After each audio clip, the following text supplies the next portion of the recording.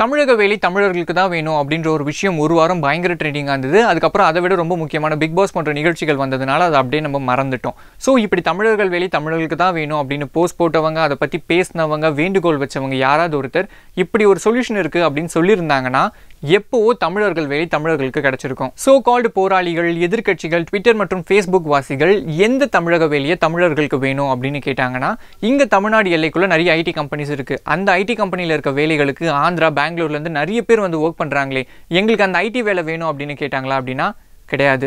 இங்கே கட்டிடம் கட்ட, பாலம் கட்ட, மெட்ரோ கட்ட நிறைய பீகார், ஒரிசா, சத்தீஸ்கர் மாநிலங்கள்ல இருந்து தான் ஒப்பந்த பணியாளர்கள் கூலிக்காக வந்து வேலை செய்கிறாங்களே, எங்களுக்கு அந்த கூலி வேலையை விட்டு கொடுங்க அப்படின்னு கேட்டாங்களா அப்படின்னா அதுவும் கிடையாது. அப்ப என்ன அப்படின்னா, தமிழகத்தின் எல்லைக்குள்ள இருக்கிற மத்திய அரசு வேலைகள், ரயில்வே, தபால் துறையில இருக்கிற மத்திய அரசு வேலைகள் தமிழர்களுக்கு தான் வேணும், அதில் தான் வட இந்தியர்களை வைக்கிறாங்க அப்படின்றது தான் இதோட ஆரம்ப புள்ளியே.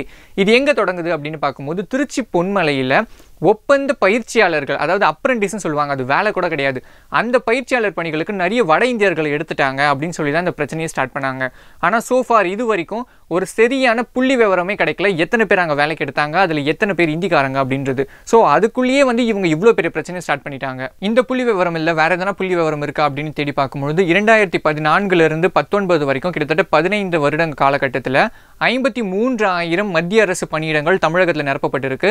அதில் வெறும் 25% மட்டும்தான் வட மாநிலத்தவர்களுக்கு கொடுக்கப்பட்டிருக்கு.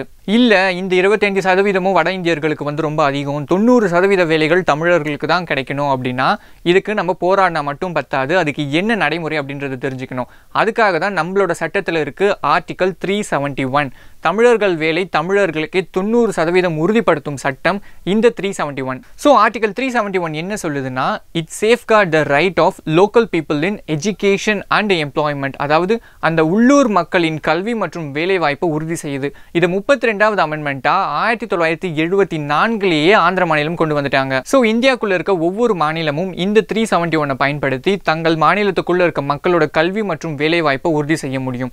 இது அந்தந்த மாநிலங்கள் தான் இயற்றணும். அந்த மாநிலம் இந்த சட்டத்தை ஏற்றினதுக்கு அப்புறமா இதுக்கு மத்திய அரசு ஒப்புதல் கொடுப்பாங்க.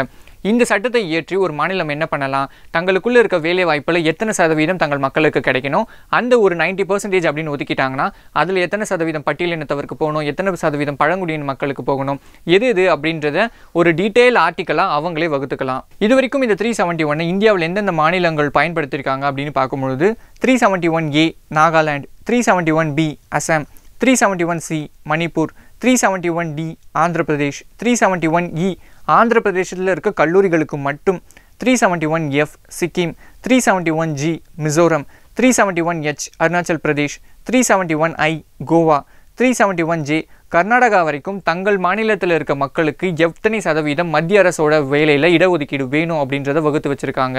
1974 வந்த நடைமுறை. இப்போ இருக்கிற எதிர்கட்சி தான் அப்போ ஆளும் கட்சி. இப்போ ஆளும் கட்சியாக இருக்கவங்க அங்கே எதிர்கட்சியாக இருந்தாங்க. ஸோ மாற்றி இத்தனை வருஷம் யாராவது ஒருத்தராவது இந்த 371 நடைமுறைக்கு கொண்டு வந்திருக்கலாம், யாருமே செய்யலை. அட்லீஸ்ட் ஆந்திராவில் இருந்திருக்கு, அதையாவது பார்த்து தெரிஞ்சிருந்திருக்கலாம், அதையும் யாருமே செய்யலை.